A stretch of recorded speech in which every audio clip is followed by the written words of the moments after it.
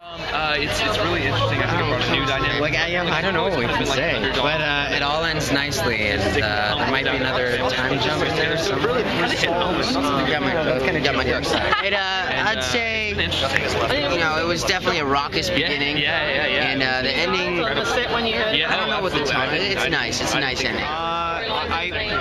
Someone may die, and love is requited. The finale has a very satisfying conclusion. I know a lot of shows get to their final season, their final episode, and it ends with kind of a, that's it? That doesn't happen on the last episode of Desperate Housewives. The last 15 minutes are actually really cool and satisfying. Bob and Lee, very similar to those two old guys in the balcony on The Muppet Show, make a memorable appearance. I can't, mostly because I kept it a secret for myself. I read the parts I had to read, but I actually want to see what happens for myself, so I didn't read it. So, I don't know. I'm clueless like the rest.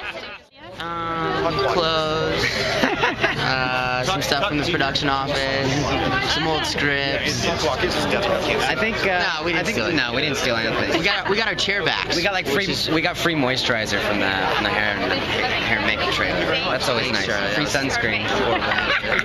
What? Summer's coming up. Yeah.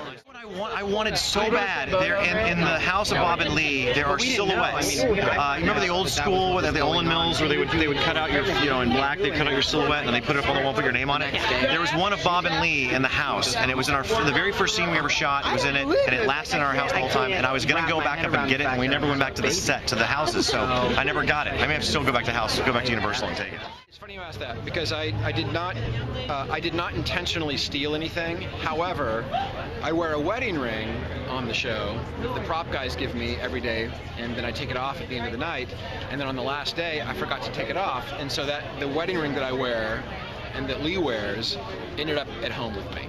So I still have that. I hope it's made of plutonium.